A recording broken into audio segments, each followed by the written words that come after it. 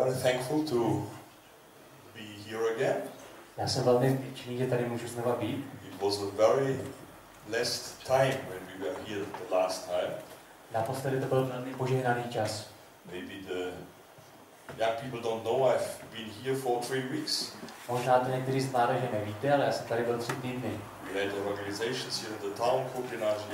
Měli jsme tady evangelizaci a také v Krubině a v Žiaru. It was a very good time. A byl to velmi dobrý čas. It's very good that we can continue. A je dobré, že můžeme v tom pokračovat. And we are talking very much about mission in these days. A my tyto dny hodně mluvíme o misii. Because we do mission. Protože my tu misii i děláme. One girl said to me yesterday. Jedno děvče mi včera řeklo. She told her parents, I want to become a missionary. Že řekla svým rodičům, já bych se chtěla stát misionářkou. And they said, yes, wait. A oni řekli, no jo, tak počkej. You will maybe change. Možná změníš názor. And she said, what shall I do? A ona říkala, co mám dělat? And I said, open your eyes. Já jsem jí řekl, otevři své oči. You are already a missionary. Ty už jsi misionářkou. You are here. Ty jsi tady. And you are doing mission. A děláš misii. Go to your parents. Běž za svými rodiči. And say, Edge. What the... I am already a missionary. Jde na ně dlouhý nos, já už jsem misionářka teď. We are not playing here. My si tady nehrajeme na nic. We often think mission is somewhere else. My si často myslíme, že ta misie to je něco jiného. We are doing some activities. A děláme nějaké aktivity. I never do activities. A já nedělám nikdy žádné aktivity. And I'm never part of some projects. A já nikdy nejsem část nějakých projektů. We are doing mission. My jsme tady jako s misií. We are inviting people to the kingdom of God. My zveme lidi do Božího království. Jesus said, Markus 1st chapter 15. Ježíš řekl u Marka v 1. kapitole 15. verši. And I would like this verse, I would like you to see it on every car or everywhere else. The time is fulfilled and the kingdom of God is at hand. Repent and believe in the gospel. Ten verš zní: Naplnil se čas a přiblížilo se království Boží. Čiňte pokání a věřte evangeliu. And this is exactly what we are doing. A tohle je přesně to, co my děláme. We know the kingdom of God is at hand. My víme, že království Boží se přiblížilo. And we are inviting the people.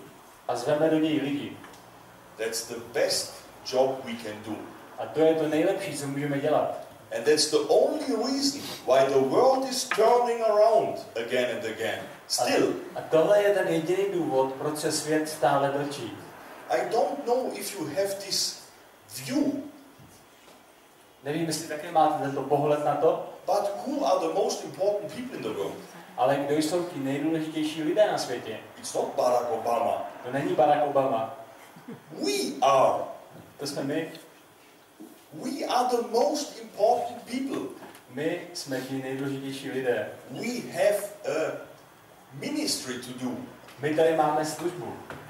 This is the most important point in life. A to je to, co v životě nejvíc jde. Let's go to Matthew 24.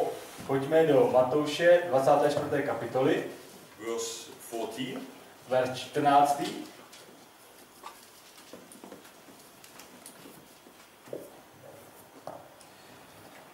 And this gospel of the kingdom will be preached in all the world as a witness to all the nations, and then the end will come. A tohle evangelium o království Boží bude hlásáno až na konec světa a potom přijde konec. Why is the world still turning around? Proč se svět stále točí? We have a gospel to preach. Protože tady máme evangelium, abychom ho hlásali. And how will the end come? A jak přijde ten konec? By us. Skrze nás? We are the real terrorists in the world. My jsme ti skuteční teroristé. We bring the world to its end. Protože my působíme, že ten svět končí. By spreading the gospel. Tím, že šíříme evangelium. Not really. Ne, v skutečnosti. We know it is not like this. My víme, že to není tak úplně takhle. But when the gospel came to all the places and the people, then the end will come. Ale až se toto evangelium dostane ke všem lidem na světě, tak potom přijde konec. So we are doing the most important job here in the world. Takže my děláme tu nejdůležitější práci na světě. Some people are waiting for a special call. Někteří lidé čekají na nějaké zvláštní povolání. God must call me when he wants me to make mission. Jestli Bůh chce, abych dělal misi, tak mě musí taky povolat. My father is a very honorable, old and peaceful pastor. Můj otec je velmi úctyhodný a mírumilovný starší pastor. Once we had a mission conference. Jednou jsme měli takovou misijní konferenci. He was talking to hundreds of people. A on promlouval ke stovkám lidí. And I will never forget his theology. A já nikdy nezapomenu na jeho teologii. He said some people are waiting for a special call. A on řekl, někteří lidé čekají na zvláštní povolání. But they maybe need a step in the back. Jste? Ale možná by potřebovali trošku popošprtnout a kopnout. We have already a call. My už jsme byli povoláni. Jesus said we shall go. Ježíš řekl, že máme jít. So what are we waiting for a special call? Tak proč čekáme na nějaké zvláštní povolání? We don't need a special call. My nepotřebujeme nějaké zvláštní povolání. When God wants you to make something really special, he will tell you. Jestli Bůh bude chtít, abyste dělali něco velmi speciálního, pak vám řekne. If not, jestli ne, do mission. Tak dělejte misi. We think we must get a call. My si myslíme, že musí přijít nějaké to povolání. God must send us. Bůh nás musí vyslat. I was studying the Bible with this topic. Já jsem studoval Bibli na tohle téma. And I found some very interesting parts. A našel jsem takové velmi zajímavé části. And we want to understand today how God is sending us. A chtěl bych se dnes zabývat tím, jak nás Bůh vysílá. And by listening to the word of God, you will realize maybe that you are sent too. A naslouchání Božímu slovu vám možná dojde, že i vy jste vyslaní. Let's go to 1 Samuel chapter 9. Pojďme do 1. Samuelovy 9. kapitoly. And read verse 3. Verse 3? 3. A přečtěme si 3. verš. Yes. Saulovu otci Kišovi se ztratili oslice. Yes, about Saul. Father. Saulovu otci Kišovi se ztratili oslice. Kiš proto řekl svému synu Saulovi, vezmi s sebou některého z mládenců a vydej se ty oslice hledat. Saul was a young man. Saul byl mladík. He had a father. Měl tátu, otce. And the father had some donkeys. A ten otec měl nějaké osly. So donkeys. Takže oslice. And they were gone. A oni byli pryč. Where are my donkeys? Kde jsou moje oslice? Who has stolen my donkeys? Kdo mi ukradl moje oslice? Saul's father said to Saul, go and find my donkeys. Saulův otec mu řekl, běž a najdi moje oslice. Saul had a problem. Saul měl problém. Where shall I look for my donkeys? Kde je mám asi tak hledat? And he was walking through the desert. Tak se tak procházel pouští. Some days. Několik dní. Sleeping outside. Spal venku. Sweating. Spocený. Smelling. Nevoněl úplně. And maybe he was thinking all the time, when I get these donkeys. A možná celou dobu myslel na to, kde asi tak najdu ty oslice. I will do this to them, or maybe this. Až je najdu, tak pak uvidí. But look, what is standing in verse 16? Ale podívejte se, co se píše v verši 16. And now be very careful. A teď dávejte dobrý pozor. There God tells the prophet one very interesting thing. Pan Bůh říká svému prorokovi jednu velmi zajímavou věc. Zítra touto dobou pošlu k tobě muže z Benjaminské země. Pomažeš ho za vévodu nad mým izraelským lidem, on můj lid vysvobodí z rukou Pelištejců. Pohlédl jsem na svůj lid, jehož úpěnlivé volání ke mně proniklo. God says to the prophet, tomorrow I will send one man to you. Bůh říká svému prorokovi, zítra za tebou pošlu jednoho muže. God is sending. Bůh ho vyslal. But how? Ale jak? God is sending Saul to Nathan, Bůh vysílá to Samuel. Saula za Samuelem. But how? Ale jak? By stolen donkeys. Tím, že mu někdo ukradne ostřice. Had Saul a vision? Měl Saul nějaké vidění? I call you Saul to be king over Israel. Povolávám si tě, abys byl králem Izraele. No. Ne. How is God sending Saul to Samuel?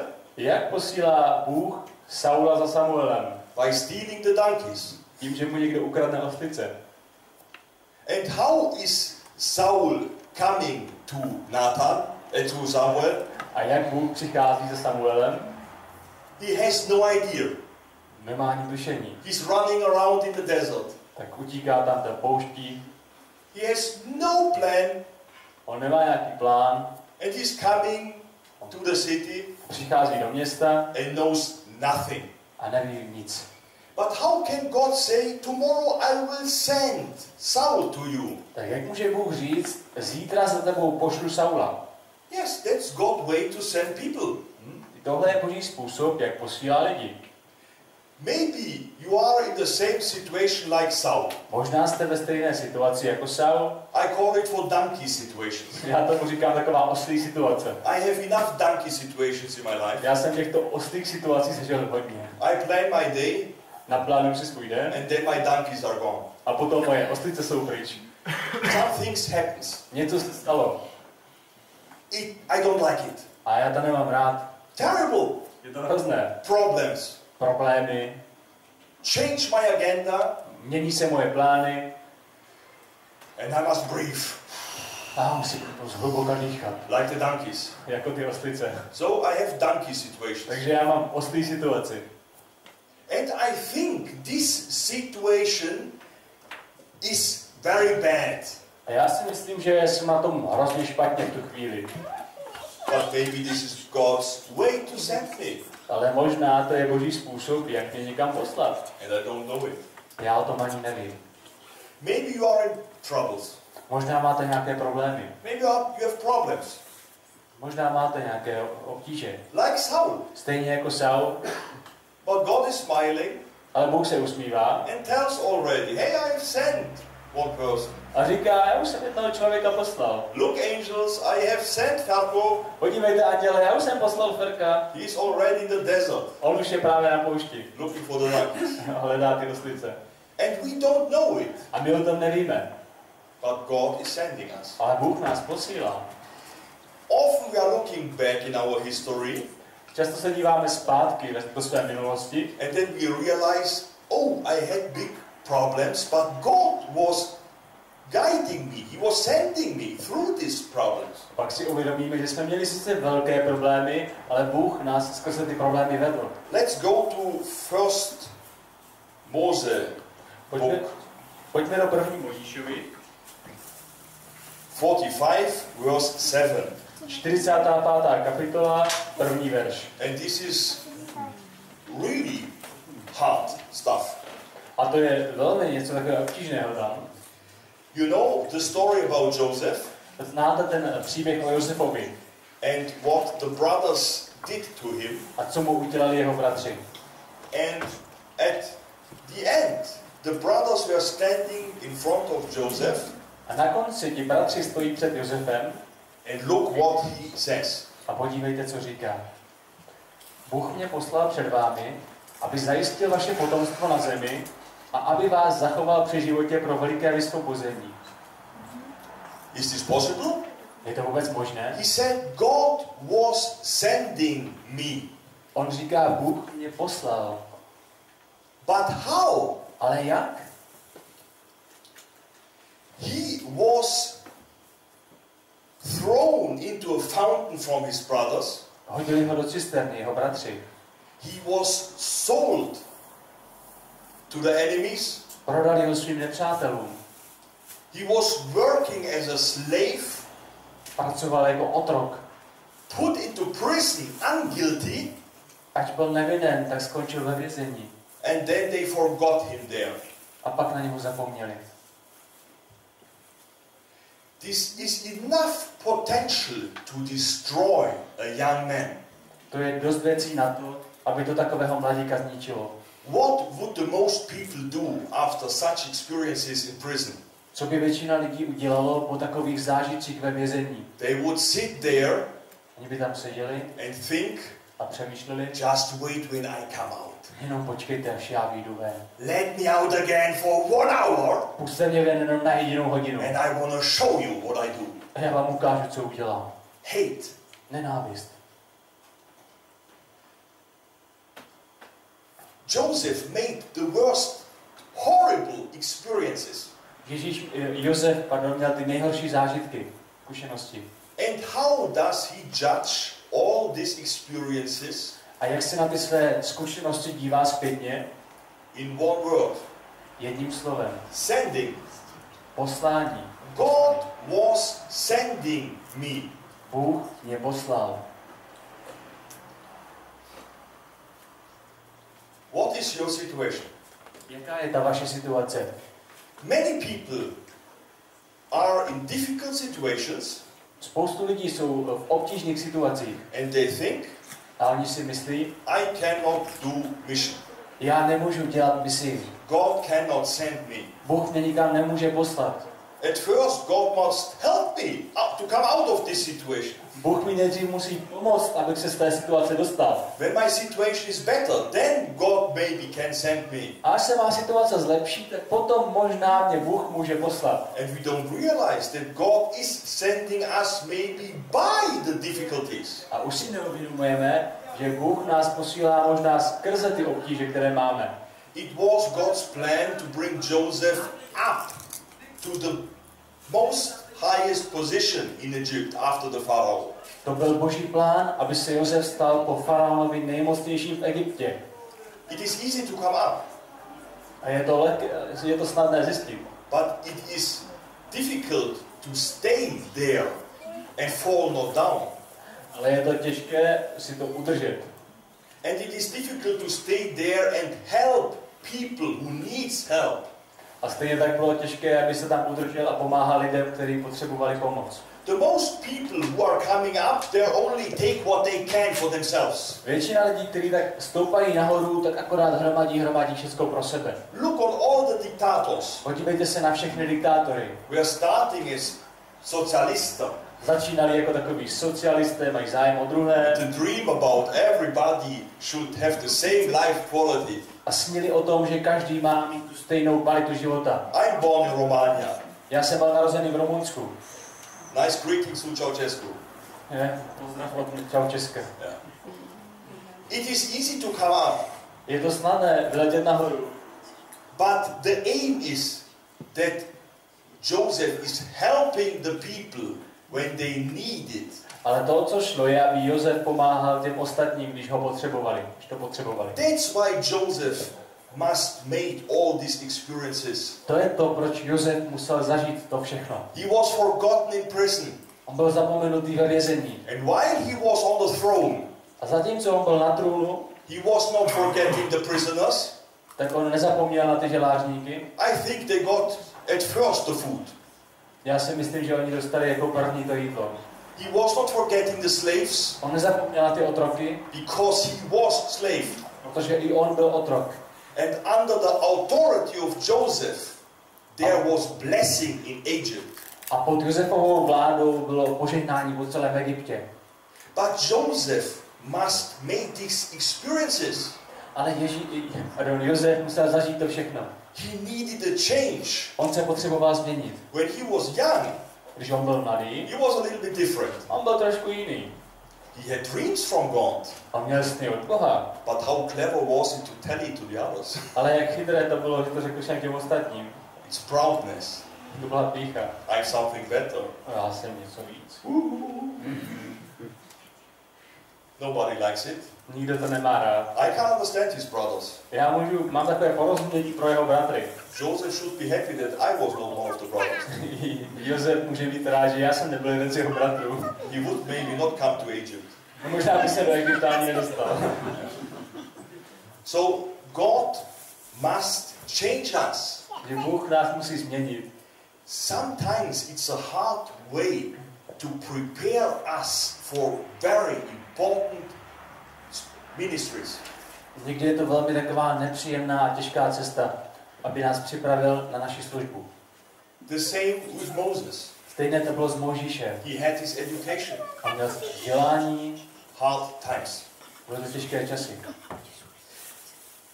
I think everybody of us has some meanings in his head. Some ideas. Myslím, že každý z nás má nějaké takové myšlenky v hlavě. Who am I to be a missionary? Kdo jsem já, aby byl nějaký misionář? Or what shall I say to the people? No, co mám říct těm lidem? They will not believe me. Oni mi neuvěří. I cannot speak very good. Já neumím moc dobře mluvit. Maybe it's better when God is sending others. Možná bude lepší, když Bůh pošle někoho jiného. Have you sometimes these thoughts? Už jste si něco takového mysleli o sobě? Who of you had these thoughts? Kdo si to o sebe myslel někdy? Only three? Jenom 3? Who has had these thoughts? Kdo si to někdy myslel o sobě? Do you know one thing? Víte co? This is exactly what Moses was saying To je přesně to, co si říkal i Mojžíš, when God called him. když ho Bůh povolal. Who am I? Kdo jsem já? What shall I say? Co mám říct? They will not believe me. Oni mi neuvěří. I cannot talk. Já neumím mluvit. Lord, send others. Pane, pošli někoho jiného. So when you have these ideas in your head, Takže když si myslíte tady takové věci, this is a very good sign.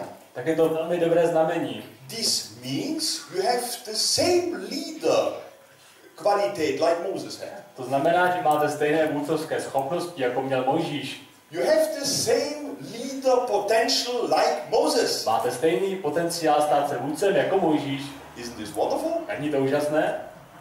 When you have these ideas in your head, Když si přemýšlíte takto, then you can be sure that God can use you like Moses. pak si můžete být jistý, že vás Bůh použije stejně jako Mojžíše.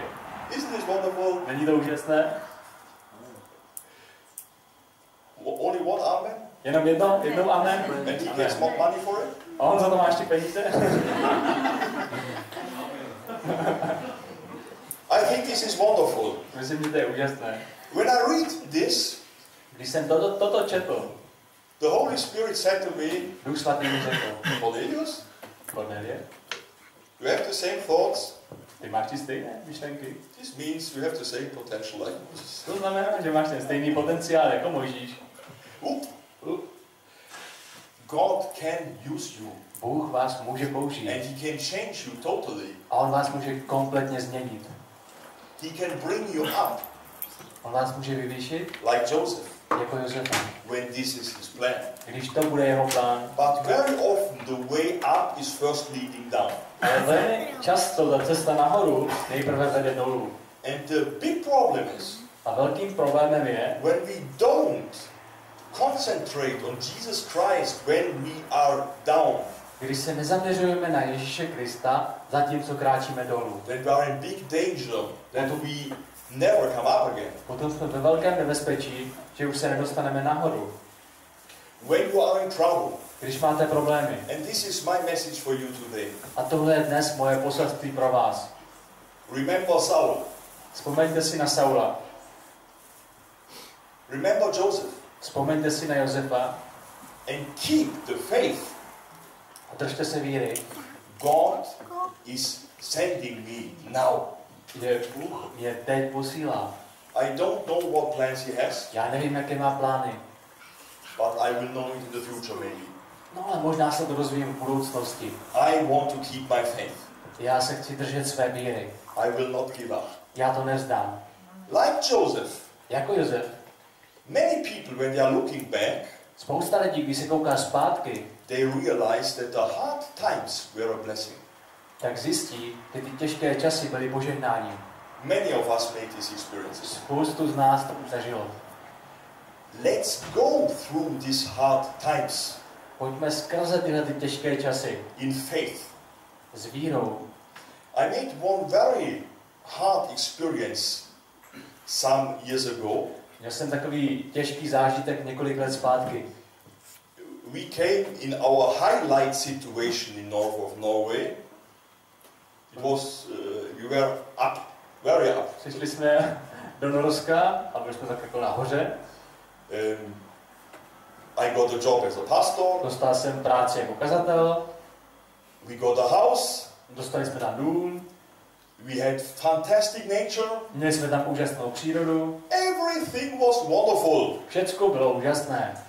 The time before we had no house. Tu dobu předtím jsme neměli žádný dům. We were living in a caravan. Žili jsme v karavanu. When my wife was sitting in the house, she was crying with happiness. A když má žena usedla do toho domu, tak tam plakala štěstím. Everything was good. Všecko bylo dobré. And then we got the information from the government that we have a problem. A potom jsme dostali informaci od vlády, že máme problém. Our dogs are not allowed in Norway. Že naši psi nemají povolení, aby byli v Norsku. What? Cože? I was driving directly to the government. Já jsem jel přímo na úřad. With the dog. S těmi psy. And they said, oh, it's a wonderful and beautiful dog. A oni řekli, no, to je hezký pes. But it's not allowed here. Ale nemá tady povolení pobytu. We got 2 weeks to kill them or leave the country. A měli jsme 2 týdny na to, abychom je buď to zabili, anebo opustili zem. I was going mad. Já jsem úplně šílel z toho. And when I going mad, then I'm mad. Tak když potom já šílím, tak jsem takový šílený. It was horrible for us. Pro nás to bylo strašné. We were praying, Lord, what shall we do? My jsme modlili, Pane, co máme dělat? We were so happy to have this house and this ministry and everything. My jsme byli tak šťastní, že máme tento dům a tuto službu a všechno. They told us to write to the government. A oni nám řekli, abychom napsali na úřad. Ask for special permission for the dogs. A požádali o zvláštní výjimku pro ty psy. And we did it. A my jsme to dostali. And then we continue our ministry. Pak jsme pokračovali v naší službě. Waiting 1.5 years. Čekali jsme rok a půl. And in this time, everything was changing. A od té doby se všechno začalo měnit. God opened by other circumstances the door to Czech and Slovakia. Bůh různými takovými okolnostmi otevřel dveře do České republiky a na Slovensko. In the same time, we got really big problems with one church in north of Norway. A ve stejnou dobu jsme měli velké problémy s jedním z mých sborů v Norsku. Everything was changing. Všechno se začalo měnit. And then I was sitting at home and praying. A potom jsem takhle seděl doma a modlil se. Lord, please don't give us the permission. Pane, prosím, nedáme nám to povolení. Let us go. Nech nás jít. And then the letter came from the government. A potom přišel dopis té vlády o dalším povolení. No, you cannot have the dogs. Ne, nemůžete už tady mít psy. You have to kill them in 2 weeks or leave the country. Musíte je zabít ve 2 týdnech a nebo opustit zemi. And we left the country with happiness. Tak jsme z radostí opustili zemi. Thanks you, Lord. Díky, Pane. And we were running away. So, everything can change. Všechno se může změnit. You can come in big troubles. Můžete přijít do velkých problémů. My existence, the whole existence was in danger. Celá má existence byla v nebezpečí. House, job, money, credit, everything. Dogs were in danger. Dům, práce, život, psy, cokoliv, všecko. And later everything is changed. A později všechno se změnilo. Bring your problems to the Lord. Předložte své problémy Pánu. And understand that God is sending you also by problems. A uvědomte si, že Bůh vás posílá i skrze tyto problémy. We want to read one verse at the end. Chtěl bychom na závěr přečíst jeden verš. This is the most read and repeated verse for me every year. To je můj takový nejčtenější a nejopakovanější verš. So, maybe you ask yourself, what is this for a verse? Možná si říkáte, co to asi bude za verš? Psalm 32. Je to Žálm 32. I must look which verse we take because they're different. Chci se podívat, který verš přesně čteme. You can take 5 or 11. 5. 4:11, 42. Takže psal žálm 42. Ne, 30. 42. It's different in the German Bible. Take 5. 42 verse 5. 42. žálm, 5. verš. Vzpomínám na to a duši vylévám v sobě. Jak jsem se v čele zástupů brával k Božímu domu. Jak zvučně plesal a vzdával chválu hlučící dav, když slavil svátek. Maybe 300 days of the 365 days I must remember this verse. Možná 365krát v roce si musím vzpomínat na tento verš. Why? Proč? Because my soul is cast down. Why are you cast down, oh my soul? Aha, tak je to ten další verš. V anglické Bibli je to jinak. Takže ten další verš je: proč se tak trpce rmoutíš, má duše? Proč ve mně tak úzkostně sténáš? Na Boha čekej, opět mu budu vzdávat chválu, jen jemu tvé spáse. Vzpomíná na to, proč se tak trpce rmoutí. I feel very often like this. Já se velmi často cítím takhle. And I feel myself not able to make mission. A cítím se, že nejsem schopný dělat tady tuhletu misi. But it helps me, ale pomáhá mi to, to live this truth. Abych žil touto pravdou. Hope in God. Naděje v Bohu. For I shall yet praise him for the help of his countenance. Opět mu budu vzdávat chválu, jen jemu své spáse. I say very often when I am in trouble, velmi často, když mám nějaké problémy, Lord, I don't know which use this trouble has. Pane, já nevím, jaké řešení, nebo jaké mají tento problémy. But I believe that I will look back in the future. Ale věřím, že když se v budoucnosti podívám zpátky, and understand it was good. Tak pochopím, že to bylo dobré. And I want to accept it as a sending from you. A chci to přijmout jako vyslání od tebe. That's why I continue. To je to, proč pokračuju. Then God can use us. Potom nás Bůh může použít. In our donkey situations. V našich oslých situacích. And in our Joseph situations. A také v našich situacích, jako byl Josef. God wants to use you. Bůh vás chce použít. You are already sent. A i vy jste už byli vysláni. It's up to you to understand it. A je to na vás, že tomu porozumíte. And speak to the Lord. A mluvte o tom s Pánem. What does God says to Josiah?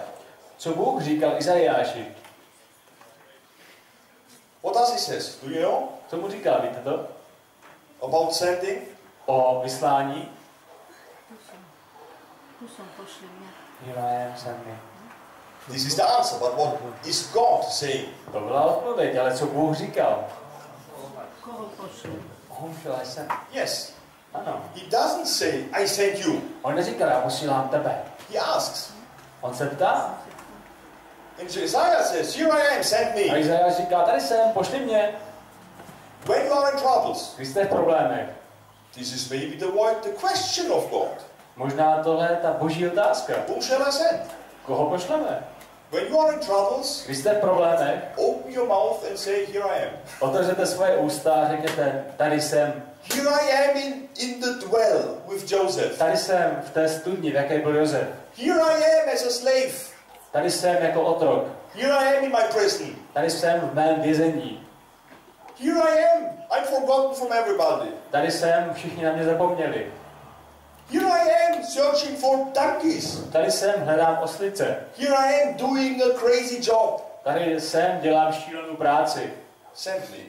Pošli mě. And you will make the experience that God is using you. A zažijete zkušenost, že vás Bůh bude používat. Everybody of you. Každého z vás.